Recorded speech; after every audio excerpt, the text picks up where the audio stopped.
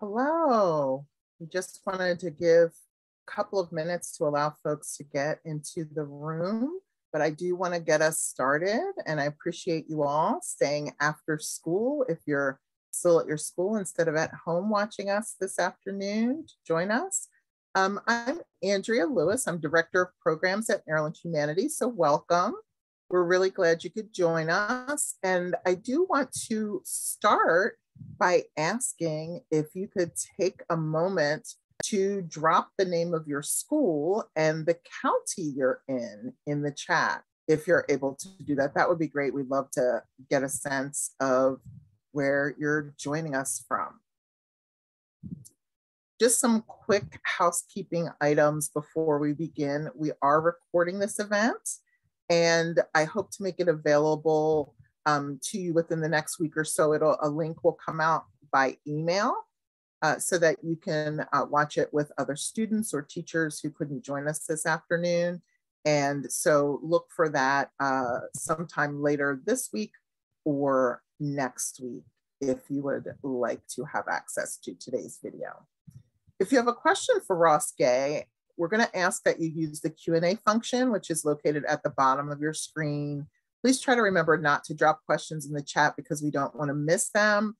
With the Q&A function, you're able to view the questions that other attendees have asked. And if you want to ask a question someone else has already put in the Q&A, you're going to click the thumbs up under it to upvote that question. And that way we'll know which of the questions are of the most interest to you when we get to the audience Q&A later in the program.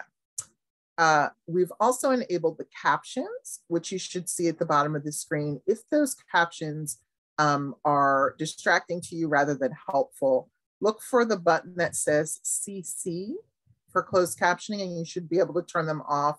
Or if you have updated your Zoom software recently, you would find that under the button that says More, and you should be able to turn those off. Okay. This event is one of more than 300 programs being held this fall as part of our One Maryland, One Book program, which we like to think of as Maryland's biggest book club. Like you, students and teachers across the state are reading the Book of Delights for class or in a school book club. And I hope that you are enjoying the book as much as I did. At Maryland Humanities, we're passionate about making the humanities part of everyday life. Programs like this one use the humanities to explore our ideas, our stories, and our values, to foster understanding among people with diverse perspectives, and to strengthen our ability to interact meaningfully. And if you're interested, you can learn more about what we do at mdhumanities.org. And for some of you, you may be familiar with Maryland Humanities through one of our other programs for students, Maryland History Day. We're on social media, and we'd love it if you share your experience today or what you think about the book as you're reading it. We're on Facebook, Instagram, and Twitter, and I'm going to drop the hashtag for you. Bear with me for just a minute. It's 1MD 1BK, but we use the numbers. So that's the hashtag there. If you decide that you want to share some feedback with us as you read the book. So now I'd like to introduce our guest for this afternoon, Ross Gay. What we're going to do is Ross is going to read from the Book of Delights, and I'll ask him a few questions, but we'd really like to know what your questions are. So if I see a lot of questions coming through in the chat, I'll keep my questions to a minimum and we will get to yours. So let me give you an introduction for Ross and then we'll get down to it. Ross Gay is the author of the Book of Delights, a genre-defined book of essays, and 4 books of poetry, including his most recent, Beholding, a love song to legendary basketball player Julius Erving, known as Dr. J, who dominated the courts in the 1970s and 80s as a small forward for the Philadelphia 76ers. Gay is the founding editor with Carissa Chen and Patrick Rosal of the online sports magazine, Some Call It Ballin'. a founding board member of the Bloomington Community Orchard, a nonprofit free fruit for all food justice and joy project. Gay has received fellowships from Cave Canem, the Bread Loaf Writers Conference, and the Guggenheim Foundation. He teaches at Indiana University. In the Book of Delights, Gay offers up a volume of lyric essays written over one tumultuous year. The first nonfiction book from the award-winning poet is a record of the small joys we often overlook in our busy lives. But Gay never dismisses the complexities, even the terrors, of living in America as a Black man, or the ecological and psychic violence of our consumer culture, or the loss of those he loves. More than any other subject, though, Gay celebrates the beauty of the natural world. So I'm going to turn things over to Ross. Please join me in welcoming him. Thank you very much. Again, it's good to be with you all. For some reason, I feel inclined to keep being like, this is maybe the fifth event that we're doing, maybe the fourth, maybe the fifth. Anyway, and it's just fun. And one of the things I'm trying to do is, for those of you who don't know, this is a book. The Book of Delights is a book of essays that I wrote from August 1st of 2016 to August 1st of 2017. And I basically was just one day, I was having like a moment of delight. And I thought, oh, I should write a little essay. I should write about that. I should write a little essay about that. And then immediately something came in my head and said, which I'd like to say a bird, but maybe it was like an elephant, flew into my head and was like, do it for a year. Write an essay every day for a year about something that delighted you. So that's what this book is. And that's what I did. I gave myself 3 rules. The rules were to do it every day, to write them by hand. I have some ideas about that. And to write them quickly. So I drafted them all. I wrote the first draft of them in 30 minutes, never going over that. And if that comes out, we can talk more about that. So I didn't write them every single day. I'm not quite that guy, actually. But I wrote a lot of them. And it turns out there's 102 in the book. We finally got down to 102. So today, this week, I've been trying to read ones that I don't read all the time and just kind of dropping into certain places and reading kind of through. Today, I'm going to read this. I'm going to start off with this one called Transplanting, and then I'm going to move to a little suite of other ones.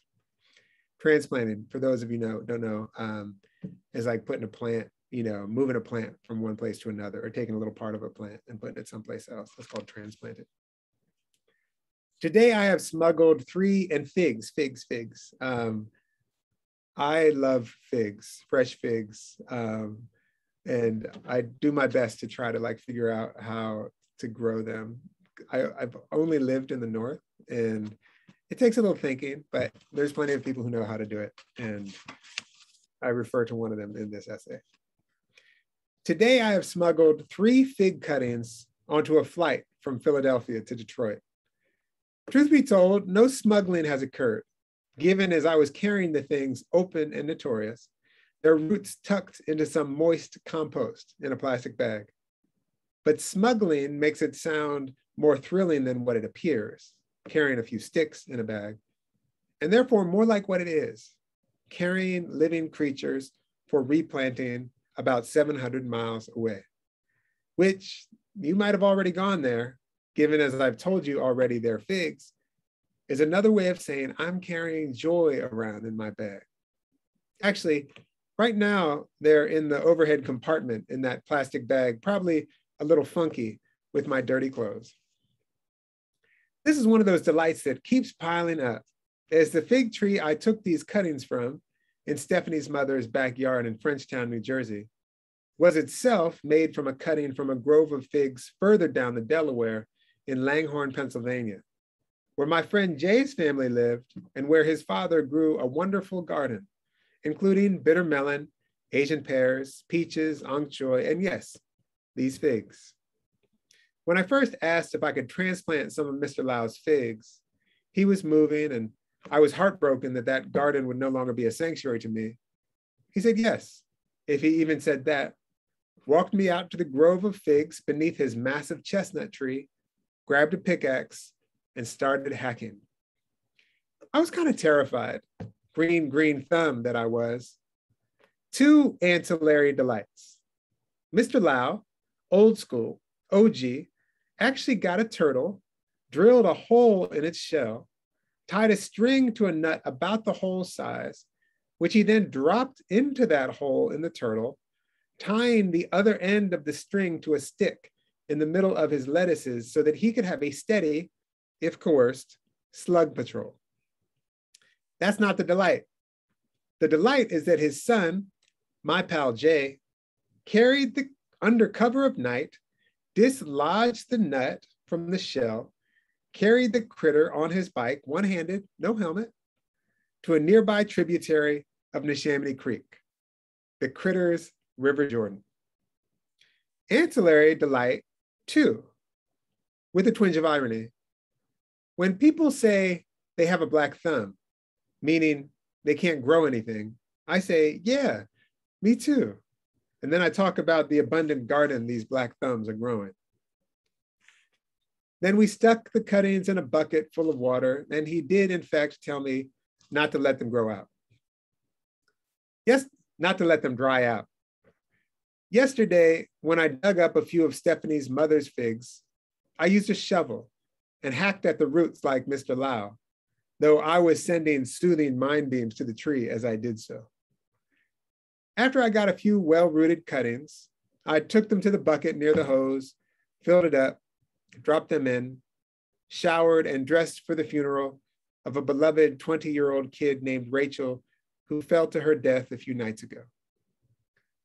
While Stephanie was telling me over the phone about Rachel's death, she said 2 butterflies alighted on the butterfly bush we had just planted. When we were standing in the back corner of the funeral home during the eulogies, I moved there because I'm tall, and I called Stephanie over so we could listen together. Stephanie caught sight of a silver gleam on the gray carpet. When the eulogy was over, she picked it up, a single elephant earring. Elephants were Rachel's favorite animal. She adored them. When we got home, after the pizza and guacamole, my guacamole, a delight. Another delight, here's the recipe. Avocado, onion, garlic, salt, that's it. I grabbed the bucket, trimmed the cuttings into sticks, potted them in the plastic bag, and set them on the counter, where they sat like promises, little converters, little dreamers of coming back into bloom, and how we might carry that with us wherever we go.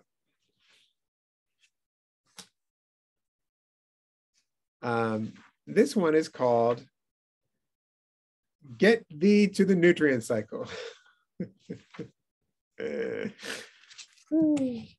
This morning, I was peeing into an empty rice wine vinegar bottle, which makes, with some olive oil, the vinegar, my very favorite salad dressing.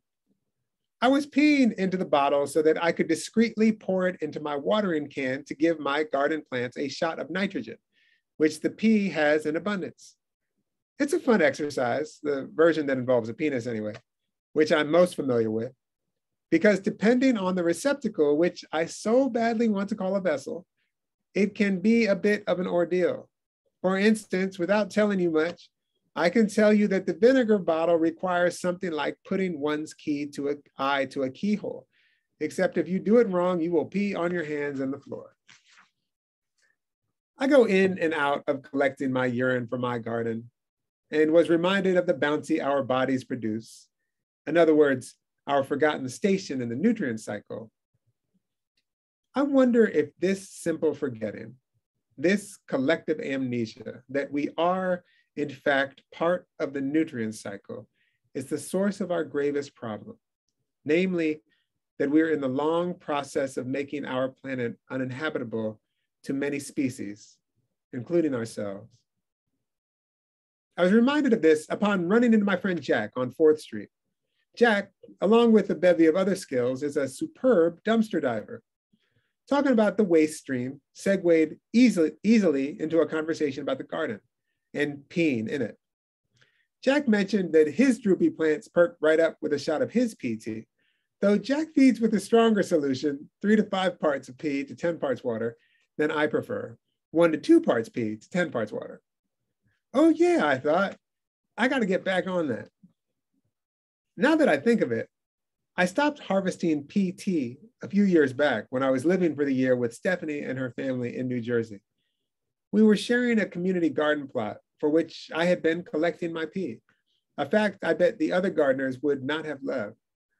All the same, I was diligent, and one day after a solo basketball workout on the crummy courts behind the Milford Public Library, I harvested into an empty Gatorade bottle, filling it up all the way with the warm golden elixir, capping it tight, and putting it in the cup holder before going to pick up Stephanie's daughter, Georgia, from softball practice or camp or something. We were chatting and driving down Route 29 when I watched her spot the bottle, grab it, twist it open, and moving it toward her mouth, ask if she could have a sip. Friends, you may know that fully 1/3 of being an adult man in a girl's life is not to be perceived as, not to be a pervert, both of which boundaries I was very close to unintentionally crossing simply by virtue of this child's cavalier disregard for my boundaries, which is my way of saying I am the one who needs your sympathy right now. In the single most athletic gesture of my adult life, I removed the full and sort of warm vessel from Georgia's hand without spilling even a drop, recapped it, and placed it back in the cup holder without driving off the road, saying, "You better not. Had I been more prepared, I would have said something about a cold or something. But instead, we just drove the few miles home in weird, perverse silence."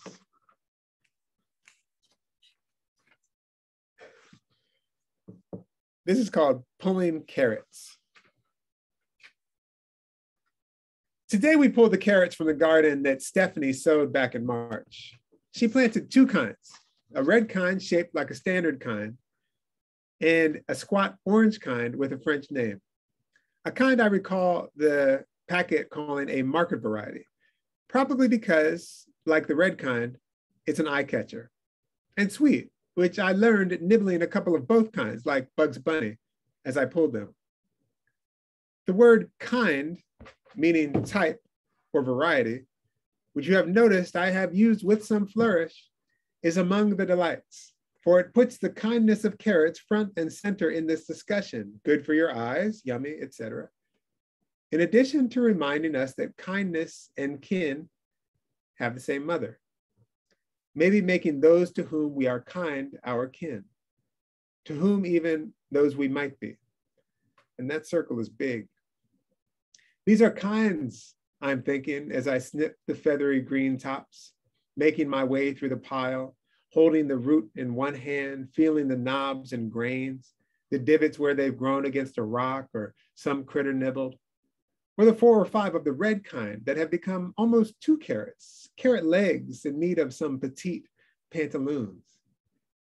The utterly forgettable magic of the carrot, which applies as well to the turnip and radish and potato and garlic and onion and ginger and turmeric and yam and sunchoke and shallot and salsify and maca and sweet potato and more, is that because much of the food resides under the ground, it probably had to be uncovered. And after the discovering and the uncovering, choosing which ones to replant and replant and replant and replant and replant and replant and replant until there was the long red kind I'm brushing the soil from, until the squat kind piling up at the bottom of the basket. It was kindness. They are our family. This is called filling the frame. I finally watched the movie Moonlight, and perhaps the most moving parts of the movie to me were the scenes of kids, mostly Black kids, at play. I'm thinking, of course, of the dance classroom where the uniformed children all practice their own moves, studying their beautiful bodies in the mirror. Little Chiron going hard, twirling and getting his shoulders into it. And when playing Kill the Man, which they played with a torn up soccer ball, they sprinted through the dusty field, chasing each other or being chased, trying to put their hands on each other, to embrace each other and roll with each other and smell each other in that sanctioned way, laughing and shouting through the field, laying on each other, holding each other beneath the sun, feeling the frame. This one's called Reckless Air Quotes. Air quotes. I have a new friend who uses or misuses air quotes with such abundance and aplomb that it's actually a demolishment of the gesture, a blessed desecration. You can't help but notice that his air quotes are not even in the same gestural family as those you might see at lectures or public readings. Half embarrassed one-digit swipes at the air, or distracted waves, or half-hearted peace signs, or very, very half-hearted, quarter-hearted victory signs. My friend's air quotes are unabashed, two-handed, two-fingered, punctuative dances, during which often he will lean back or put a hip out like he's setting a hula hoop in motion. Sometimes he flares his elbows as though he's boxing out.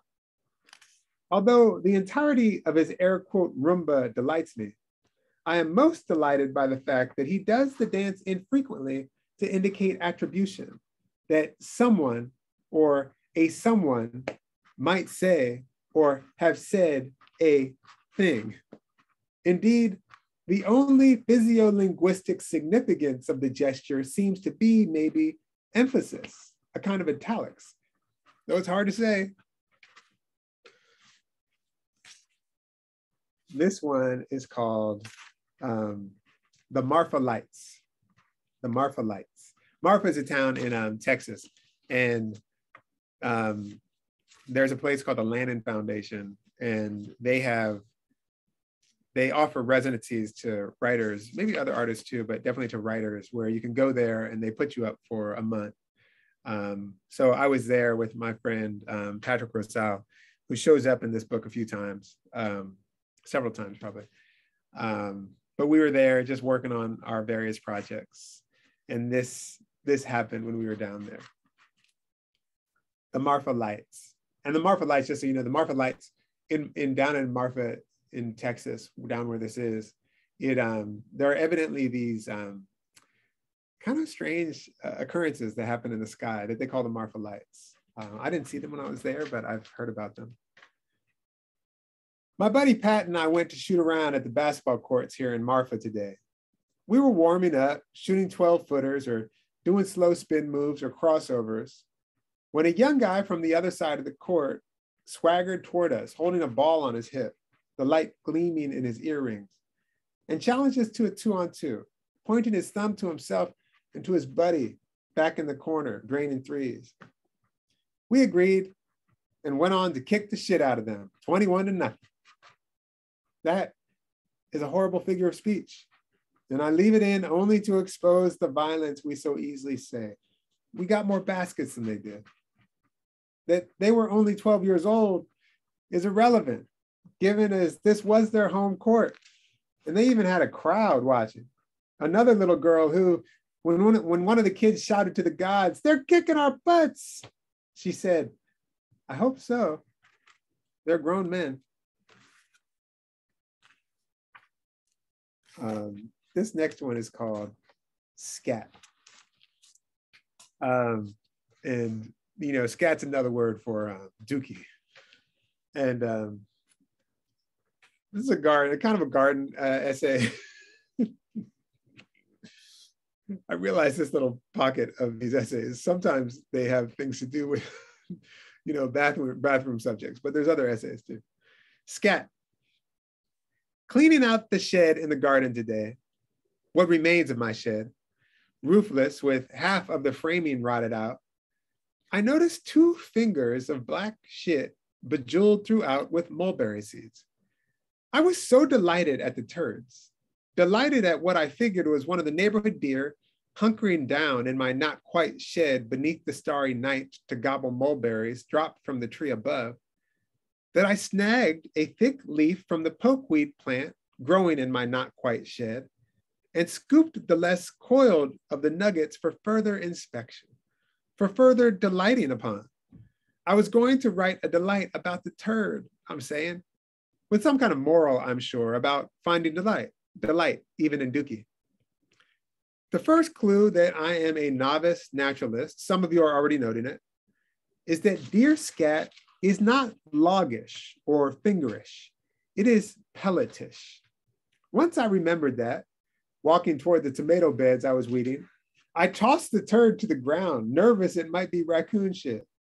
I was trying to remember if raccoons were among the more avid transporters of rabies, and if that might fester in Dookie, and if so, if it might permeate my skin, and if so, if it might leave me writhing and foaming at the mouth beneath the blueberries, so different from the romantic way I sometimes imagine keeling over in my garden.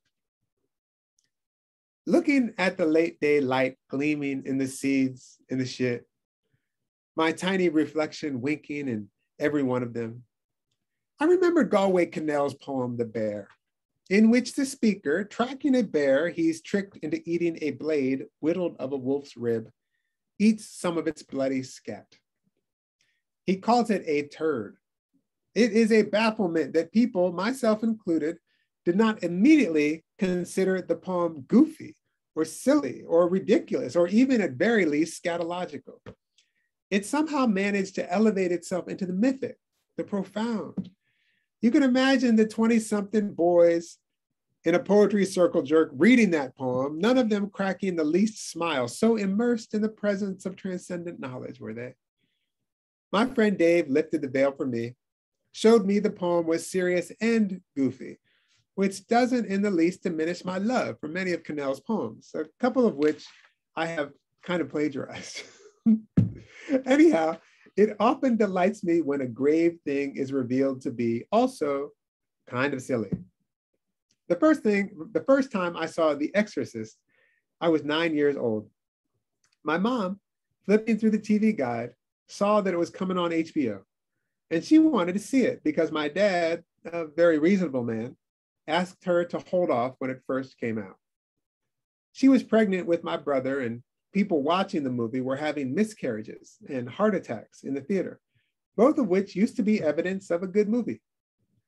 In 20 minutes or so, when little Linda Blair disrupts the socialite party by peeing on the rug in her white nightgown, I was very frightened, and I asked my mother if we might watch Falcon Crest instead. "It's a rerun," she said. "Just go to bed if you don't want to watch it." Dear reader, I'm here going to leap a boundary I shouldn't, like some of your childless ex-friends before me, to tell you how to raise your children. My brother's and my bedroom was maybe 20 feet from this television. It was maybe 3 or 4 seconds by foot away. But my imagination was vast, by which I mean to tell you not to watch The Exorcist with your children, or The Shining, or Rosemary's Goddamn Baby. Damn right, I was already too scared to do anything by myself. And when little Linda Blair was stabbing herself with a crucifix and vomiting in the faces of priests, I was doomed.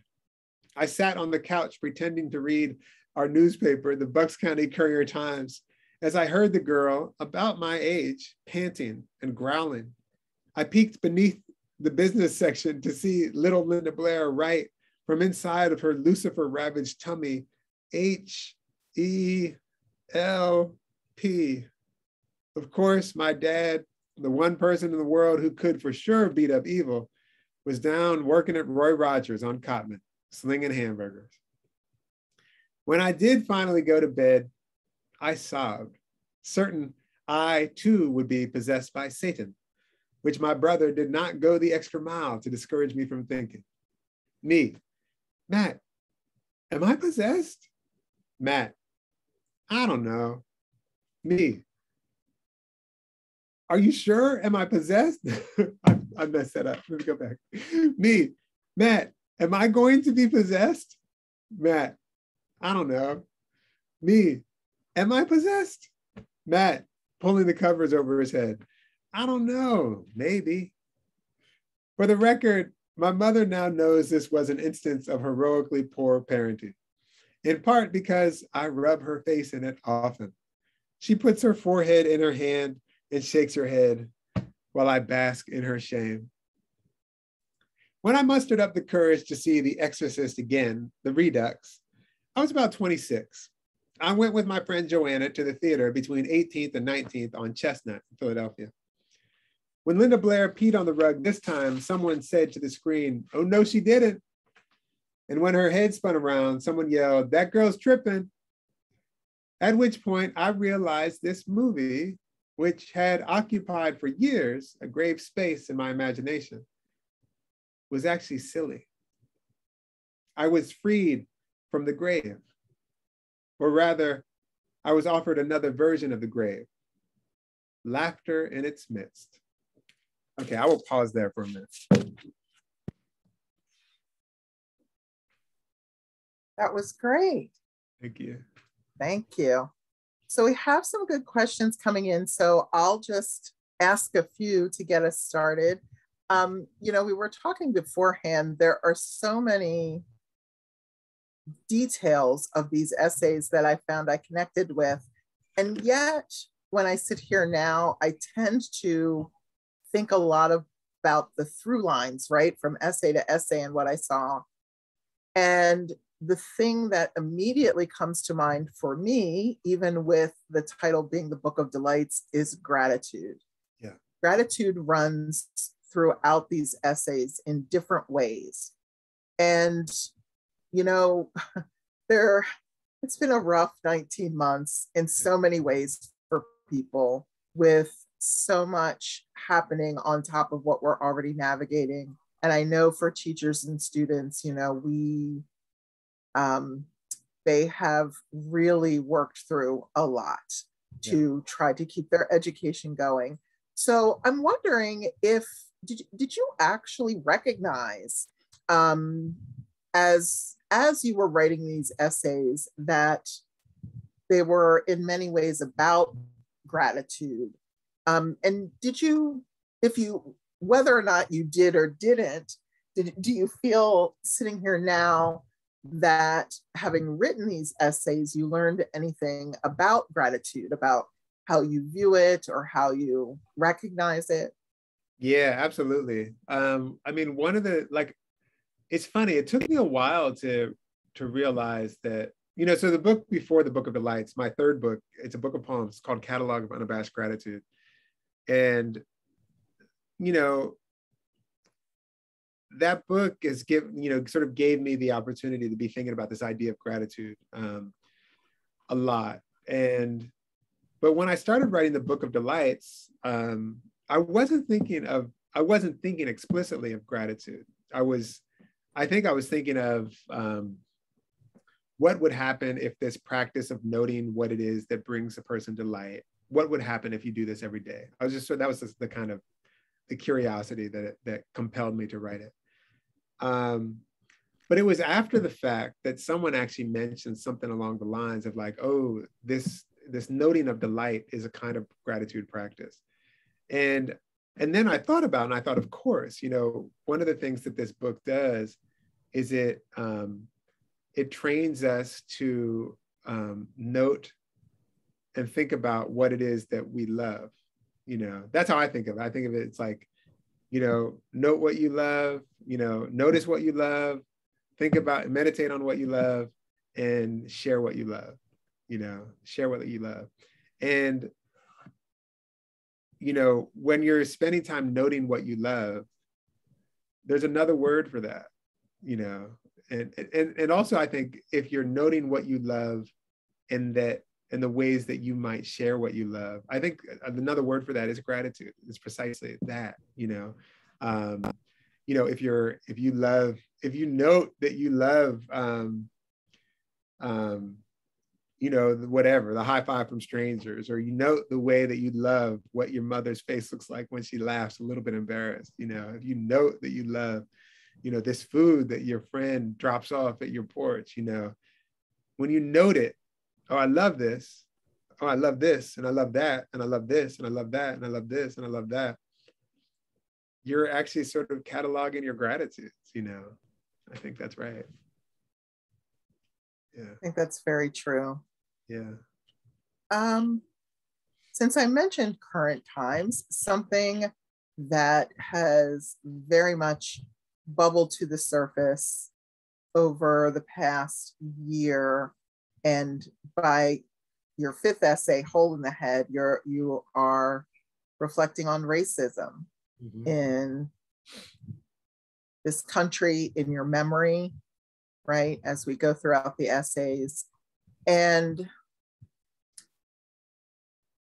I wonder if there is anything you can share, given that this is a book about delights. Did you really consider or think about, as you were writing, how you might reconcile a heavier topic like racism, and how, from your perspective as a Black man, you walk through this life being very aware of it and how you need to navigate this world? Your father reminds you of the ways in which you need to think about navigating this world. Were you thinking about that at all as you included the essays on that topic versus, the praying mantis or the flowers or your garden? Yeah. I think very early on, I realized that part of what I was going to need to do for this book to remain interesting and honest to me was to encounter the fullness of my life. So the fullness of my life included, all, racism and heartbreak and, environmental degradation, and on and on and on and on. And it was funny, like even reading that essay, which is sort of ridiculous, the essay about peeing into a jar and, this and that.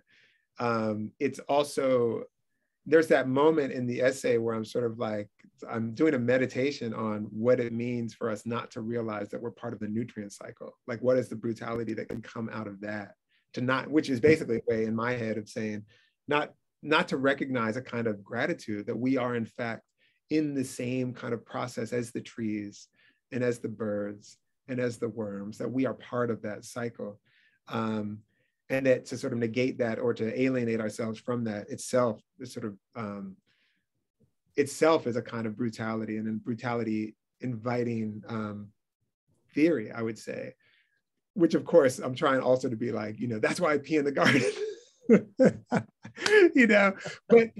the point being that, I thought for the book to be interesting to me, it was going to have to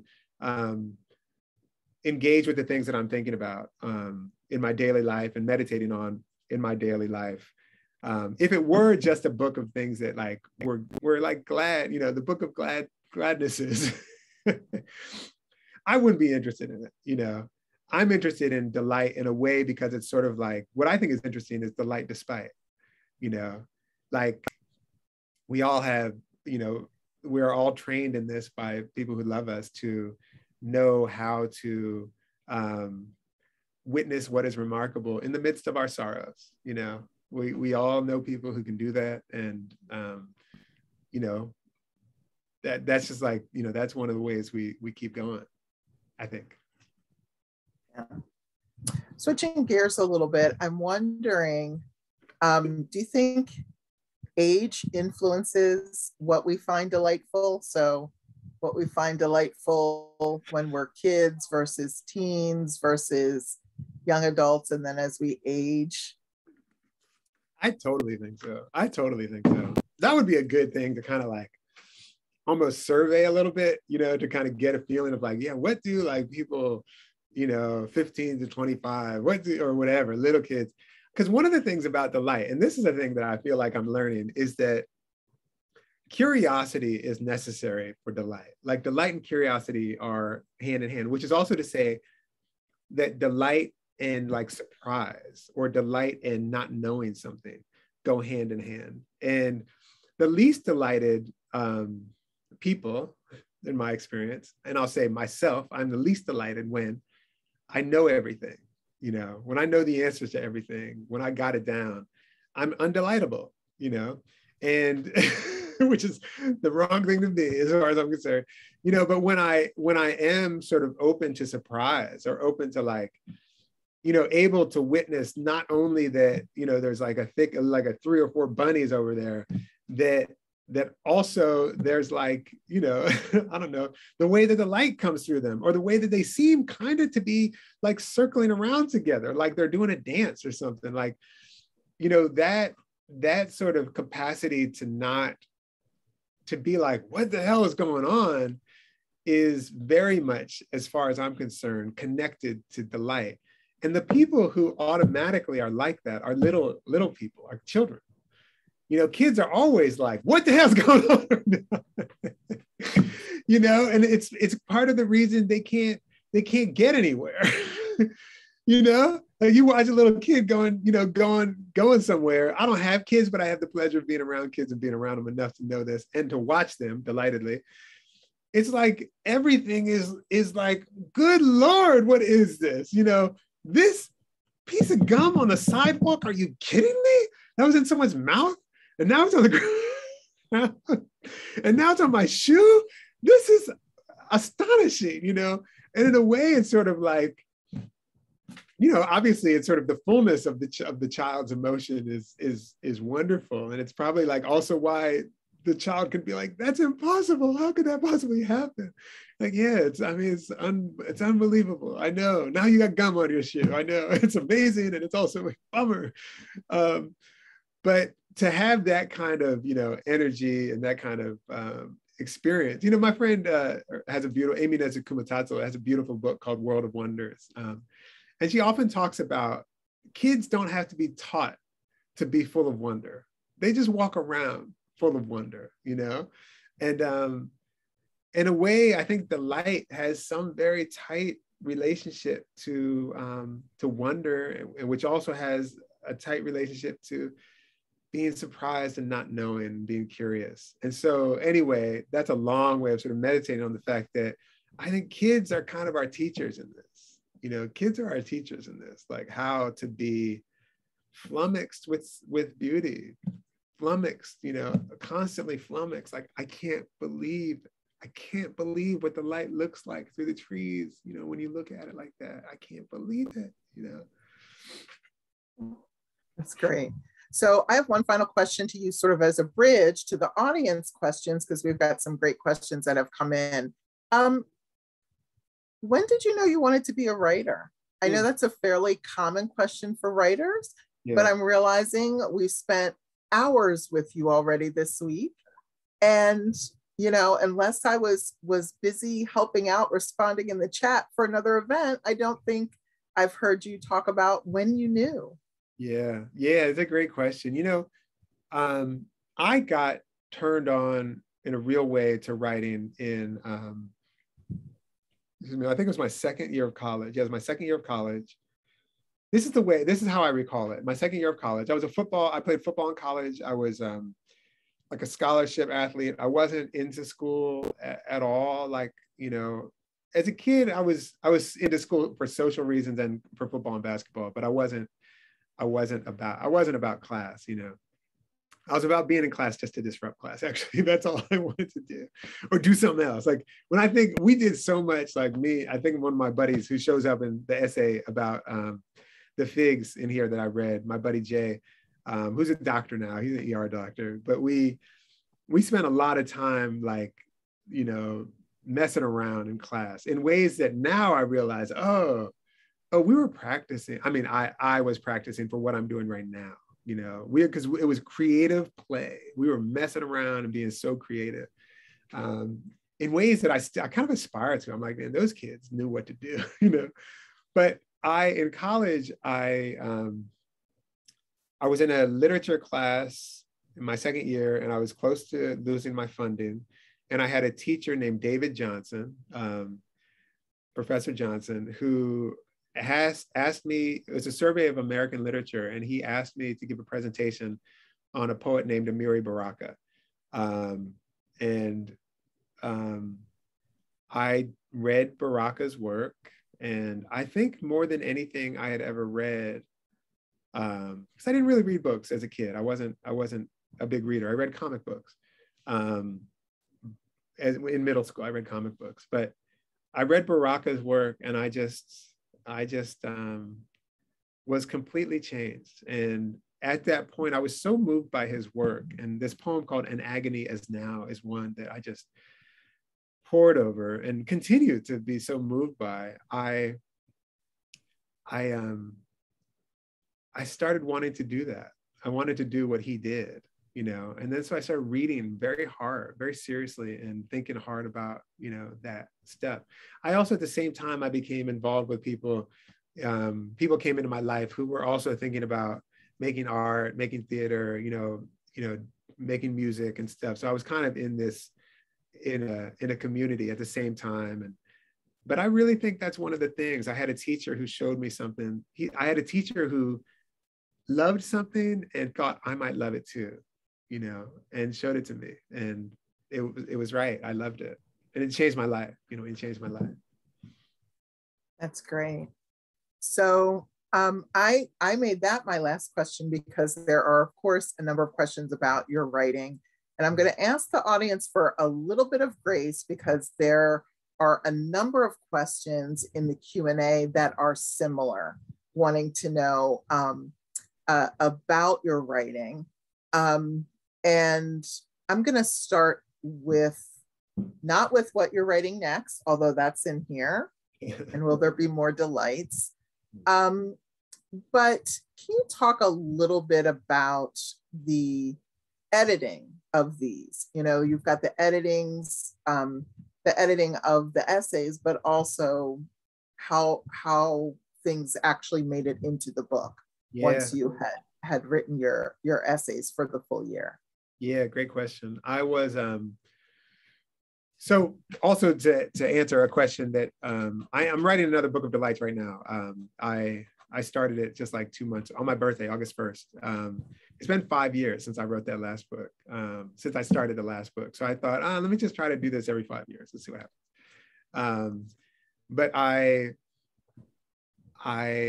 so that's one thing I'm working on. I'm working on a few things. But another thing, but so what I did, I wrote these things by hand. I think this is interesting for teachers.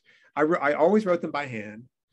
And partly I do that. And I have a little essay in here talking about it because I think it's the case that we think with our bodies. You know, we really think with our bodies. And so, and writing is thinking. So there's some way, and I can't explain it, you know, more than any kind of feeling way, but there's some way that I feel like when we're thinking with our bodies in different ways, whether we're typing on a typewriter, I think that's also a different kind of cognitive bodily experience, but writing by hand, I think something else happens. You know, there's other kind of synapses and other kinds of syntaxes actually that are possible because of that. So I just sort of decided to make that a rule. And then when I would transcribe them into the computer, maybe I'd do it every 15 or 20 essays. I would, the first time I transcribed them, I started making them like essays that I recognized. I started cleaning them up, revising them. And I very quickly realized, oh, I'm ruining these things. They're like losing all their heat, you know? And so I waited to see what they needed me to do. And part of the way that I learned what they needed me to do was that I read them out loud at readings. And I could kind of hear how they were working, what needed to be changed, what needed to be fixed to, you know, to start the revision process. Because one of the things that I love about writing is revising. I'm like an adamant reviser. And if you're an adamant reviser, you kind of, sometimes you have to be careful, you know, because you can kind of chew up something that's wild and beautiful and unpredictable. You can kind of, and chew up, it's funny because really what I mean is like to shrink it into shape. And really what I'm interested in is like kind of, you know, things that are a little, you know, wild or something that surprise the writer and so can surprise the reader. So eventually I kind of started to learn how to revise them and would revise sort of slowly as throughout the year. So I was always kind of revising them a little bit. Once I kind of learned how they were kind of trying to work. But then what was the process of revising the whole book. And I have an editor at Algonquin named Amy, and she was great, and she could raise questions about the essay, see things I didn't see repetition, see how often I reference the redbud tree, for instance, one of my favorite trees, the redbud. But she was like, yo, you got a lot of redbud trees in here. Like, you might have to back it up a little bit. So, then we could kind of start pulling essays. I probably wrote 275, between 275 and 300 essays. I don't know, something like that. Which is to say I didn't do it every day. Got close, but I didn't do it every day. And then we, enough of them were just like, little things that didn't work at all, or were just that, just weren't gonna turn into anything keepable for a book. And then we narrowed it down to about 140. And then from there, it was like, okay, the themes. How can we make themes? How can we pull stuff that's redundant? How do we choose if 2 things or 3 things are kind of touching on similar subjects? How do we either stagger them in the book so that not stagger them, because the chronology is how they were written, and they were written chronologically. They stayed chronological. How could we select the ones to keep in the book that would not diminish, so that repetition doesn't diminish, but rather highlights or elevates, all of these kinds of questions about, when you write this many essays, you have to start thinking, okay, well, how are they working? How are they working together? Are there some that are going to sort of, make certain ones unnecessary? Are there some that are make certain ones make more sense and more beautiful, and all this kind of stuff? So it was a long process. And then also the process, which is what I'm kind of constantly doing, is on the sentence. Like, how do I make these sentences sound as much like the thing that I want them to sound like, which is the kind of handwritten syntax, the handwritten thinking, as precise as possible. Can I make it sound like that voice, which is hard work, and like, to me, the funnest thing. That's great. I see a question here, and I'm going to add a little to it, and hopefully I'm not changing the intent here. It says, was there a particular delight that was hard to think of or write? And I know for me, the way I interpreted that, you might have seen something that you thought was delightful, but then maybe had difficulty writing about it. Oh, I'm sure. Actually, here's a really good note on that sort of curiosity thing too, which is that one of the, some of the essays that came out were essays where I already knew why a thing delighted me, like I knew the answer already. And when I knew the answer, it wasn't going to be a good essay. I don't think I have a single essay in there that I wrote outside of a kind of outside of being puzzled that became a good essay. So I think that actually, I was going to say, I don't know if that happened. I think that happened often. I think one of the things that I learned through the course of writing the book is that if I know why a thing is delightful, I'm like, oh, that's delightful, I'm going to write about it. It's going to be a bad essay because I'm just going to be telling you why something's delightful, as opposed to, okay, this was delightful. Now, why was that so delightful? Then it has the potential to be what I find to be a good essay, It's a great question. That's great. Yeah. So I'm going to just do 2 more because I know that for most folks, wrapping up in about an hour is going to be helpful to them. So looking here. Is there anything in particular that you hope that readers take away from this book when they get their hands on it? I do feel like there is this, in terms of through lines, I feel like gratitude, but I think one of the through lines of gratitude is actually to share what you love, to note what you love and to share what you love. Like, if this book is really a book about sharing, and it's so often the delights tend to be witnessing moments of sharing, or moments of sort of, almost invisible care, and so that would kind of inspire in me delight. But there's also the mechanics of the book itself, is that it's just me being delighted and being like, yo, don't you love this? You know, so in a way, I feel like that is a kind of ethos to me. Share what you love, you know, share what you love. And so I would say that I feel like, you know, I'm not real good at like that kind of answer, but I feel like I can do that one. That's good. So last question, and thank you everyone for all the questions. I did try to make sure that each person who asked a question had one of their questions shared with Ross. So last one, and I've heard a little bit about the answer to this. You still like your book? Do you ever look back and think about wanting to change? Think that there might be something you'd change about it now?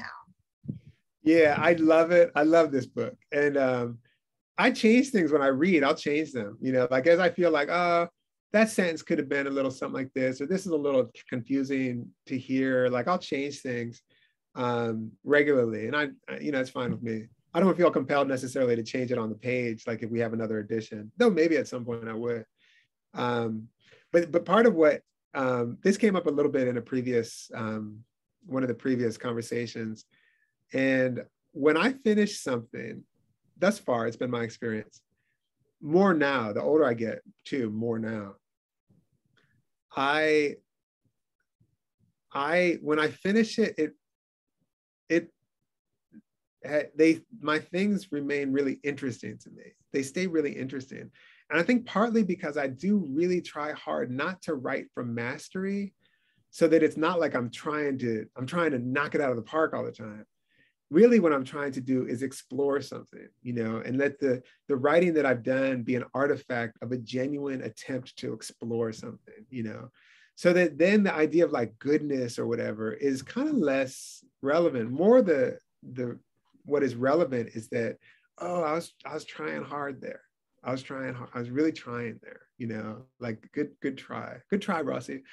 So in a way, so that's to say that, yeah, I stay interested, and I encourage, you know, I encourage folks who write to try to write in such a way that, or relate to their writing, maybe is the right way to say it, in such a way that their writing does, even if it becomes something that you wouldn't write, or that now, you know, eventually you learn to do other things that you're no longer necessarily wanting to do these previous things, that it is enough of a kind of attempt at something that you don't quite know how to do, that you can look at it with, you know, generosity and sweetness and be like, oh, you know, that was something, you know.